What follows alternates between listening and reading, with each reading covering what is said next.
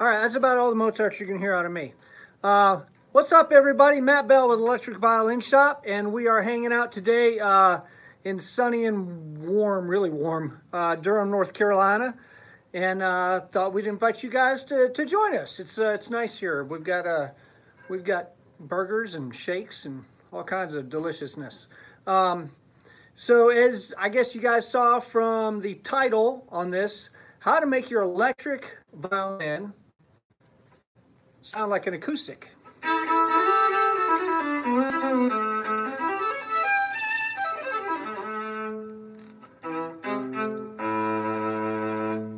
What's up, Nick Hyde? So yeah, that's what we're doing today. There's actually a couple different ways to do this. What's up, Violin? So there are, we get this question a lot. What electric sounds the most like an acoustic? And I really don't even know how to answer that question because it's like, you know, which Telecaster that sounds the most like a Taylor acoustic electric? Well, I mean, they're different instruments with different purposes. However, occasionally you want your electric to sound like an acoustic, right?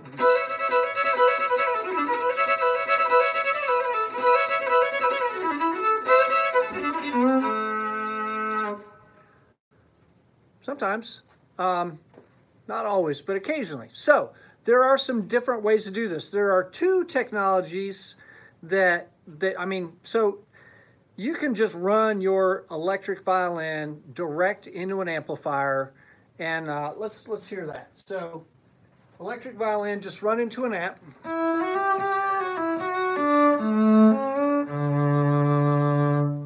So just sort of a clean sound. That's fine. That's acoustic-ish, right?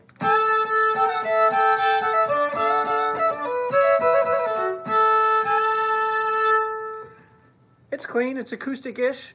But if you really want that woody, organic sound, there are a couple of different technologies that we can use to get this.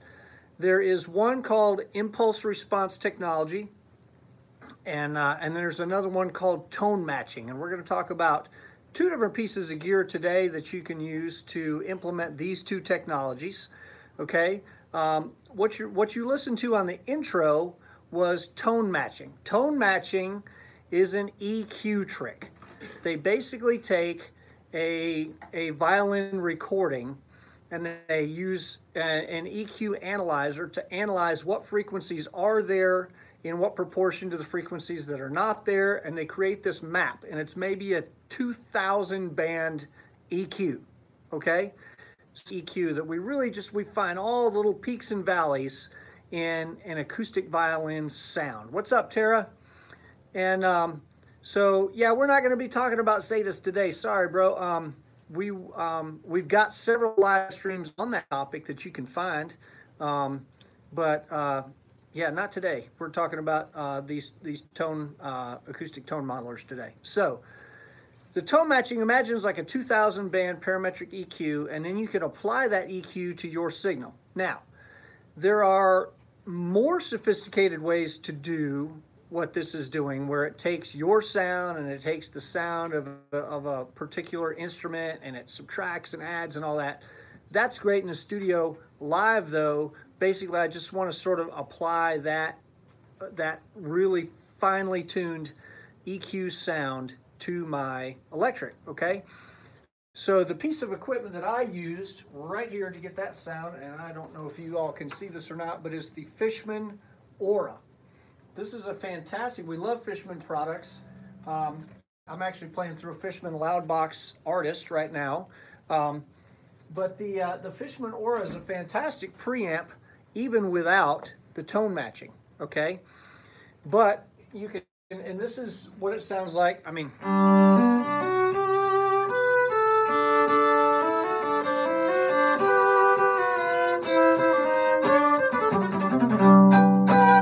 so that's just dry sound. There's a teeny bit of reverb on the amp there. But that's the Fishman Aura. Now, what they've done is they have modeled, I've got 16 different violin or viola images that you can get from Fishman for free from their website. I've got 16 of those loaded in here. And let's see, this is number 3 on the user images. So this is a Amati violin with a Sound Deluxe E47 microphone, and it was recorded with a mic put across the room, okay, rather than right up next to the violin. So they were able to get an EQ curve from that, and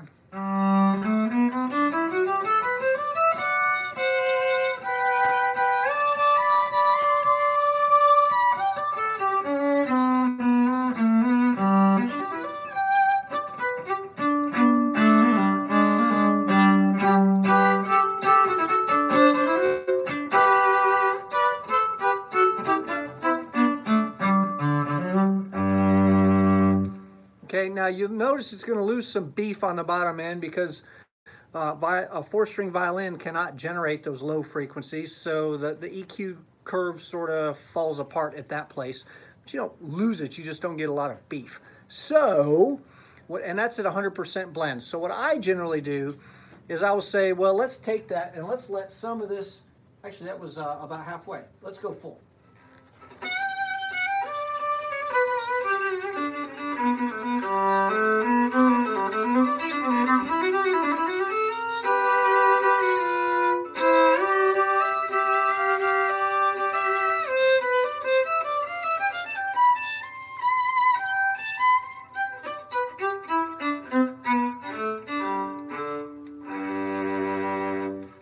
Okay, so that's a full blend. I usually go, you know, maybe 40% with the image.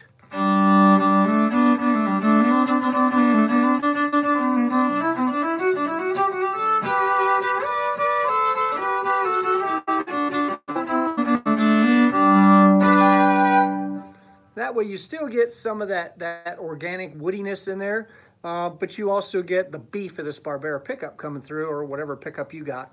So a piezo pickup can reproduce down to 1 hertz. So you get all this bottom-endy stuff, which is great. It's way thicker than an acoustic violin is going to be. And you can sort of blend it in there to whatever ratio you want.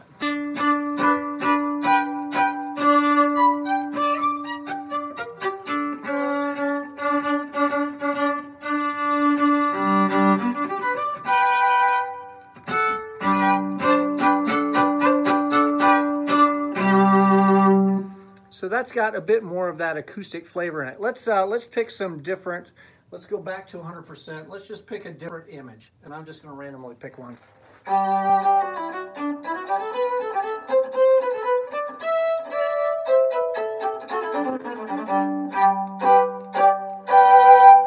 So much different sound, right? So that's a Yamaha violin with a Schoeps mic, and that is a near distance. So that's close mic'd. How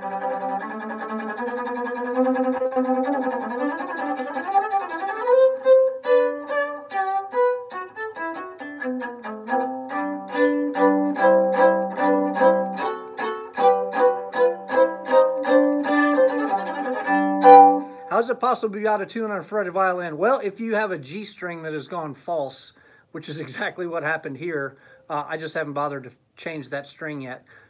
Yeah, if you have a string that goes false, and you can play out of tune on one of these violins, I'll prove it. I'll show you, it's easier to show on an octave.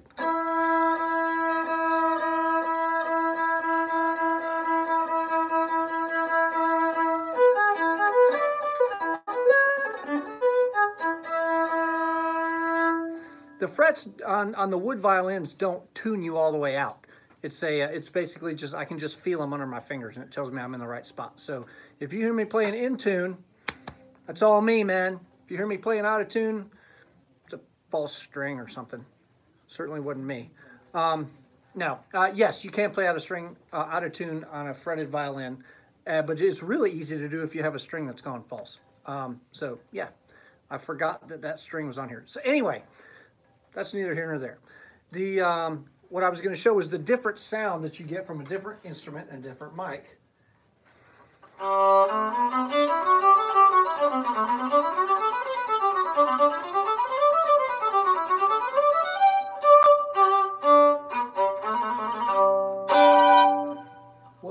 this? That is number 11, which means that's a Schmidt violin run through a DPA mic.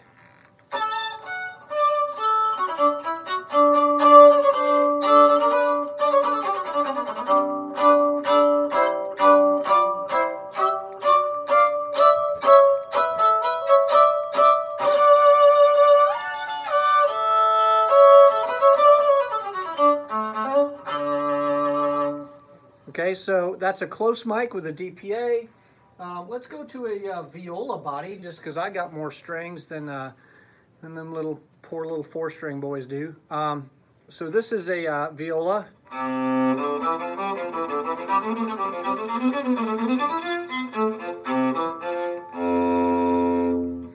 All right, so those are in there. Let's see what happens if you go up to the A string.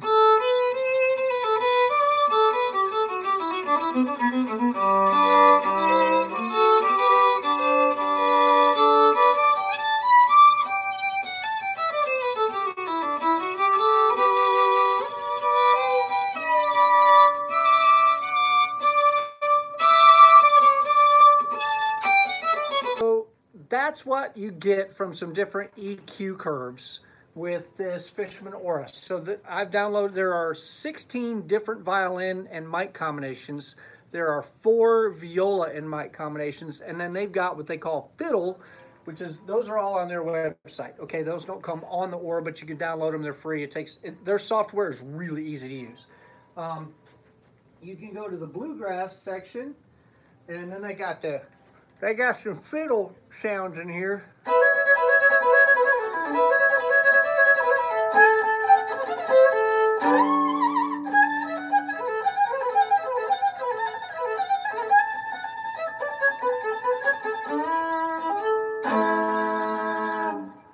So that's a fiddle sound. Here's a different fiddle sound.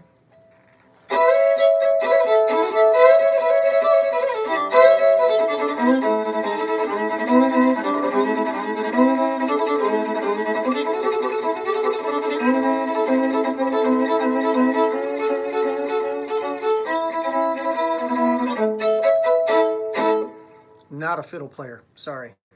But that's what you get. You hire a long-haired dude, you gotta. That's all you get. So those are some of the different fiddle sounds that they got. Okay, so there are 4 fiddle sounds or 5 built in, and then 16 violin sounds you can download, 4 viola sounds you can download. Okay, that is the Fishman Aura.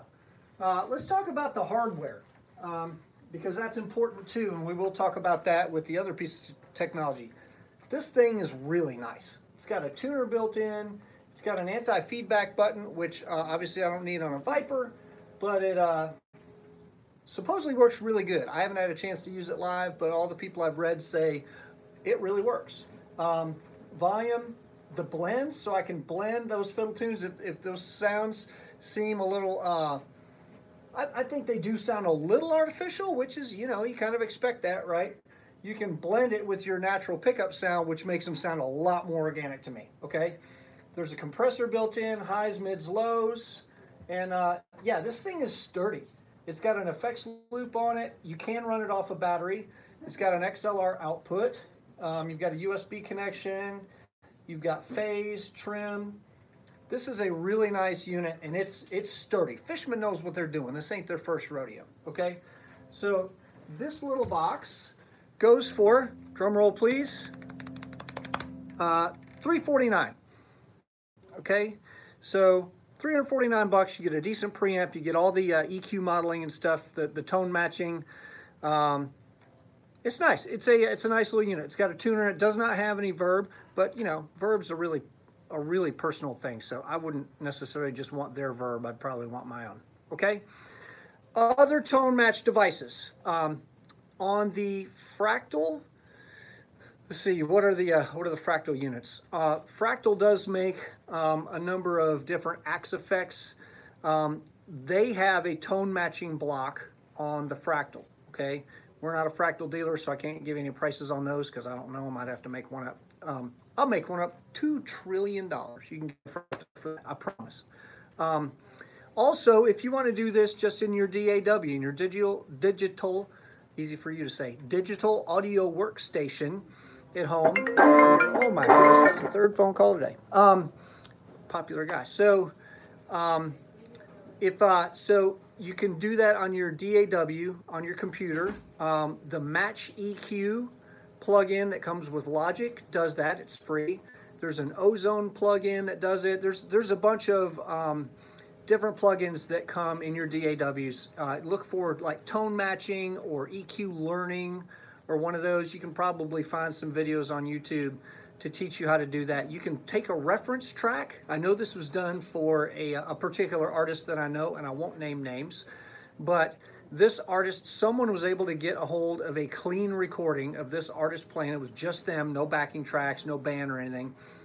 And they were able to EQ model his sound. And this is an electric violin, mind you, not an acoustic, with some distortion and all that stuff on it. They modeled this guy's sound, and then they were able to add their instrument in there and play through this model. And it was, when I heard it, it was breathtaking. It was absolutely that guy's sound. And so when this person showed the artist, hey, I have captured your sound in a box, the artist was not at all happy about this and said, I'd really rather that you not do that, because you captured my sound, sort of my signature sound that, wow. Yeah, do me a favor and don't use that. So it is so close that the artists who hear themselves being emulated with this technology go, oh my, that's really good. There is also a piece of hardware called the Tone Dexter, which we do not carry at the moment, although that might change, I don't know. The Tone Dexter is $3.99, and it is designed to take your acoustic violin and say you've got a mic that you really like and a pickup that you use live. And so you record some stuff where you're playing and both of them are plugged in. And it finds the sonic spectrum that the mic creates, it finds the sonic spectrum that the pickup creates, figures out mathematically the difference between them, and you get like this difference engine, and then it applies that difference when you go play live. You have your pickup, but it applies that difference engine so that it sounds like your mic, even though you're using the pickup. Pretty cool, right? If you want to see a review of that, you can go to thepickuptest.com. Jacob Shikeli and those guys do a fantastic job over there. So they did a really cool review on that. I don't have one here to test, but it's basically the same technology as the Fishman Aura. If you would like to have your instrument modeled for the Fishman Aura, you can send them, and you got to send them an instrument, which, you know, I'm probably not sending anybody my instrument, but, you know, say you've got 20 of them and you're a big star and you want your instrument modeled into the Fishman Aura. You send it to them, they will model it for you and send it back, and then you get the file that you can put into your Aura, and then, you know, biddy-bom, bada-boom, okay? So there. Pickup do I use on my acoustic? I have a shot and bridge, but I don't ever play out with my acoustic. It pretty much never leaves my house. So yeah, and I have a Glasser electric that acoustic electric. So if I ever do have to play an acoustic electric gig, I'll just take the Glasser. Let's see. So yeah, talked about all that stuff. Those are tone matching devices. Okay. Tone matching is an EQ thing. It does not have any time component in it.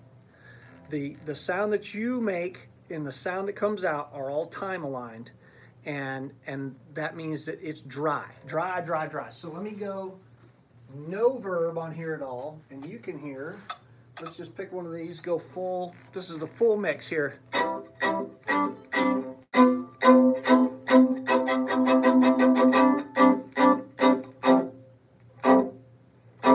Right, so you hear that's dry. So there's no verb in there, there's no time component. The sound that I make is the sound that comes out. There's no tail, there's no nothing, okay? So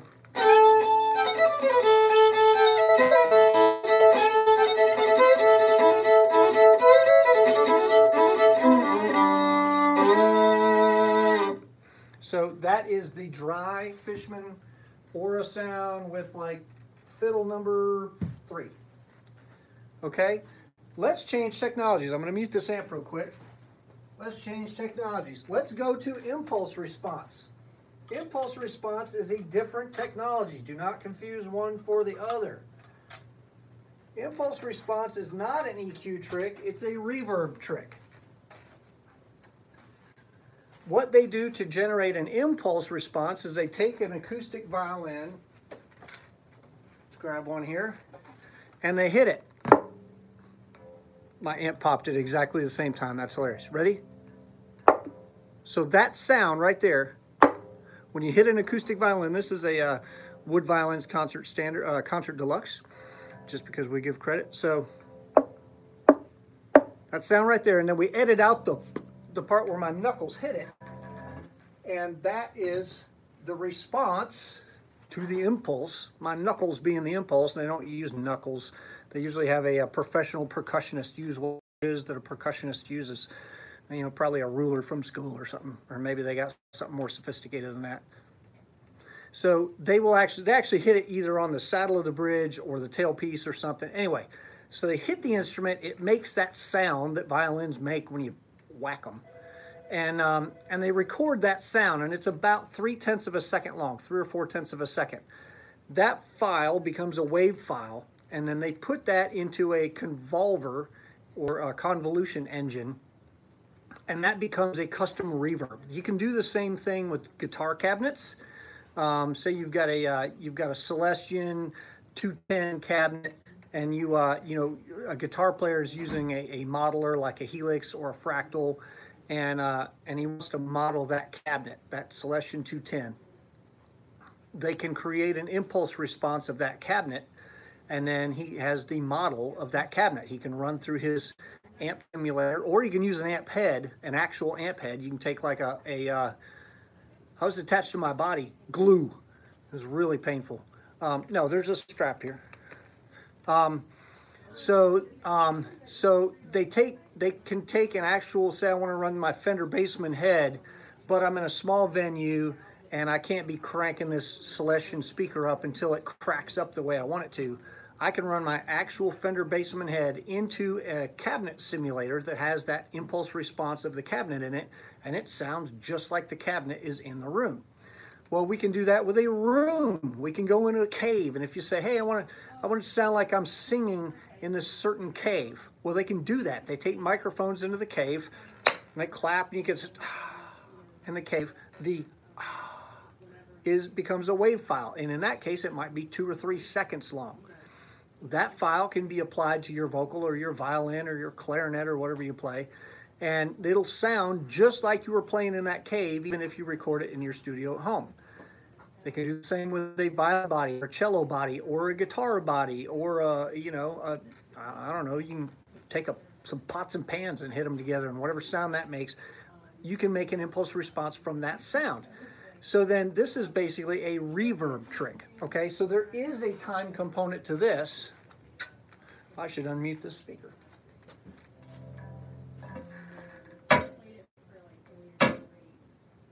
So you can hear there's a tail to that, okay?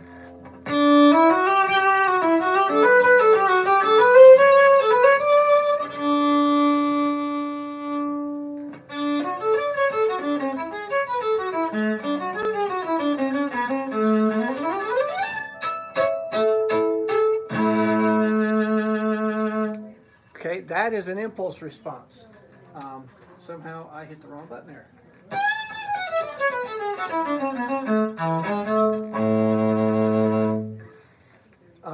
I do not know what the blend is on this. This is one that we had set up, but we'll talk about all that in a second.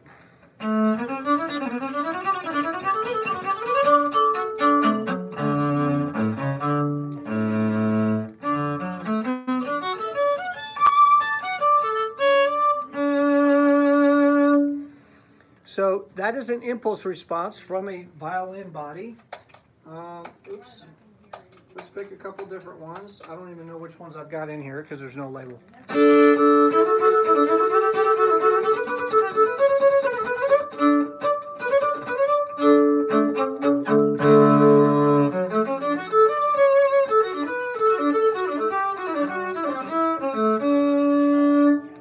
Again, that stupid false G string. Sorry, that's really annoying.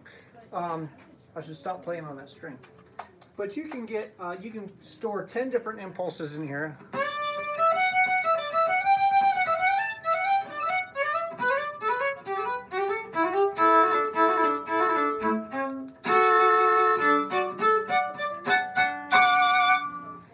Okay, so impulse response technology and the tone match technology, both of those can simulate an acoustic instrument with a electric going in. It sounds like an acoustic coming out, okay? So how do I get impulse response if I want to do that? It's basically a, I can use the vSound, and I will show you this piece of hardware. We do sell this piece of hardware right here.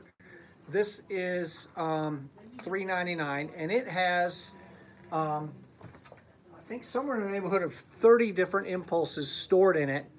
You get in using the software, and then you can put the 10 that you like the best inside the box. They're active all the time. What is somebody asking me? There is no reverb right now on that. That's my point.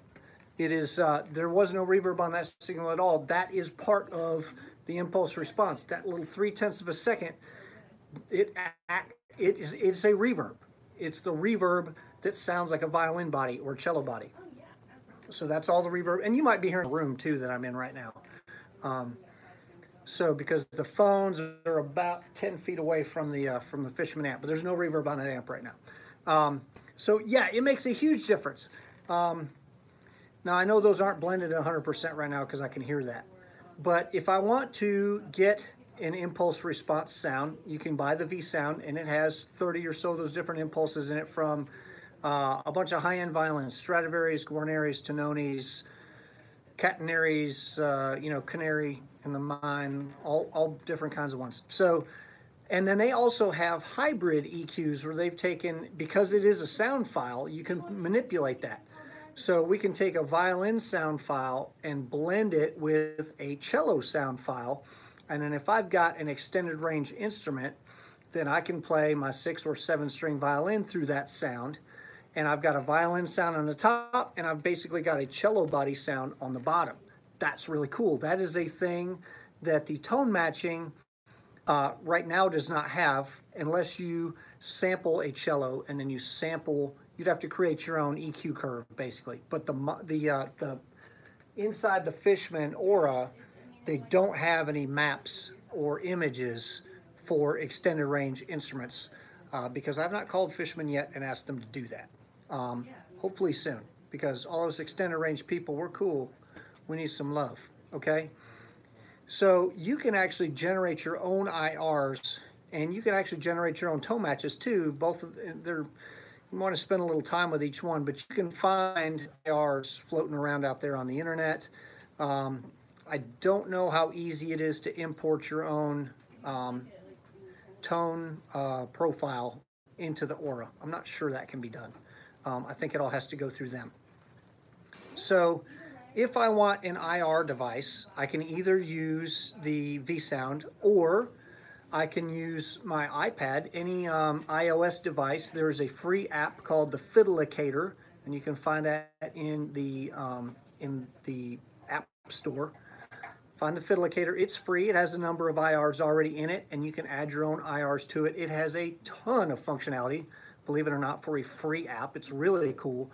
If you have an interface to be able to run your violin through your iPad and then back out to the world again, that app is free, and it's really cool. I like it a lot.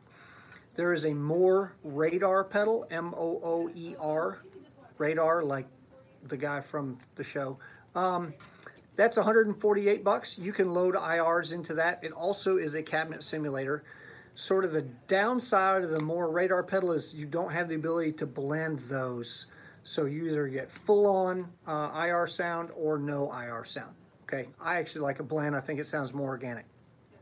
You can use a Helix or a Fractal. We sell the Helix LT here. They're $10.99.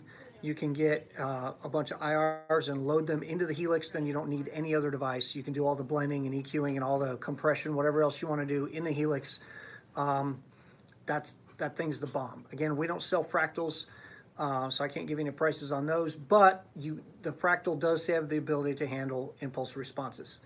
Also, in your DAW, just like for the tone matching, in your DAW, you can load into whatever the convolution engine is for your DAW. In Logic, it's called Space Designer. I don't know what it's called in the other ones because I use Logic. But in your DAW, it can load IR files, and it can use those. It can blend and do everything else, okay? So, the vSound's $399, that's an impulse response convolver. The Fishman Aura is $349, that is a tone matching engine. There are other IR devices, there are other tone match devices, but those are the two that we carry, and we do carry the Mooer Radar, and we do carry the Helix LT. So there are a number of options here. There are also some free ones, the Fiddlicator, if you have an interface you want to run on your iOS device, or in your DAW, there's generally either convolution engine. Well, there's generally a convolution engine. There's also usually a tone match device in your DAW. Okay? We're going to post some videos, I think. I've got to take these things home. I'm going to generate some audio where I'll play dry signal, and then I will, yeah, thanks for the mash. Yeah, only those of us of a certain age will get the mash reference. I'll play just a dry violin sound in, and then I'll run it through an IR, and I'll run it through a tone match, and you'll be able to hear what those things can do, and we will get those up on our platforms as soon as I get, you know, an hour to mess with that at my house. So, yeah. Nick Schaefer, thanks for coming, buddy. Freebird, that guy. All right. So, yeah, and we did, who else did we do shouts out to? We did shout out to the Pickup Test guys. Mark Wood for making these awesome instruments. Fishman, vSound. Oh, yeah. Let me do this. Let me take this thing off. I did want to talk about hardware. Probably my only real, I do love what the vSound can do as far as sound. It does sound fantastic. And here is the Aura. So you guys can just get an idea of how big these things are. And I'm pretty sure, Jaron, I just said that we were going to do that. So, yes, I am going to do that as soon as I get time. I'm not at my house right now, but probably, I don't know, this week sometime maybe. Yeah, and we'll post that. So, setting up the vSound to a Mac? No. You want to hit up the vSound folks for that. They have all that documentation. I don't do like software demos. That ain't my thing. You don't want to watch me use software. It's embarrassing for both of us.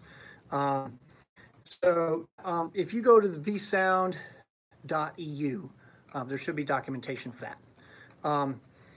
I will say the Fishman Aura, far superior piece of gear from a physical standpoint.